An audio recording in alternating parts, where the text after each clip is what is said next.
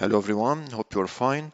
In this video, I would like to show you how we can start and stop your instance in the Amazon Elastic Compute or AWS EC2 service by using a AWS CLI or AWS command line interface. So here on my AWS console, the name of my VM or instance is test, the instance ID, and here the instance state is stopped. So the first thing in this video, I want to start the EC2 instance by using the AWS CLI. So here I'm on my server EC2 instance. So the first thing we have to do is to type AWS.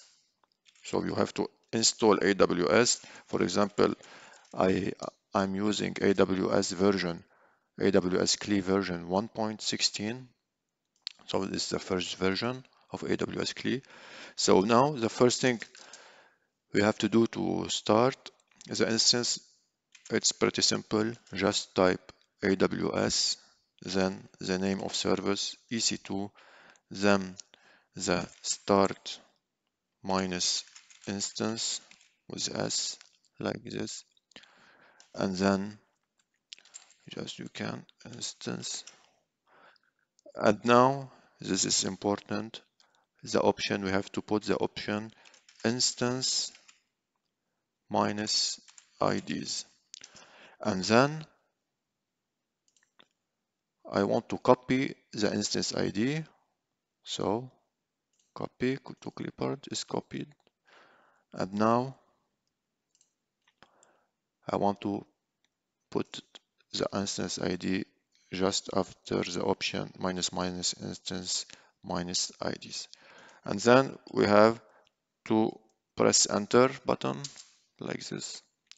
So here I have an output, and the output show me that I want to start an instance, the instance ID here, then the code 0, and this code 0 means pending, and the previous state was a code 18, and the 18 means stopped. So now I want to verify if I have start my EC2 instance. I want to click here to refresh my console, and here we are. My instance is running now.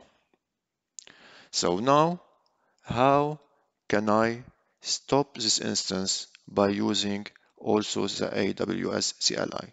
So also it's pretty simple. I want to move back to my instance. So I want to type AWS EC2 and now stop minus instance and then minus instance, the same options as before, instances minus. I want to take instance minus IDs like this, and then I have normally and logically the same instance ID. So now, as you can see, my EC2 instance is running, and now I want to stop it just by typing on the enter button like this. And here I have another output.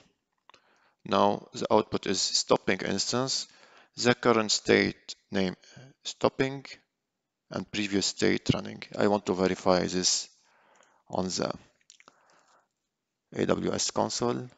I want to then press the refresh button, and here we are.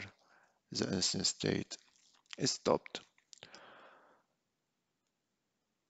That's all for this video. Hope you are enjoyed. Thank you for watching, and see you in the next lecture.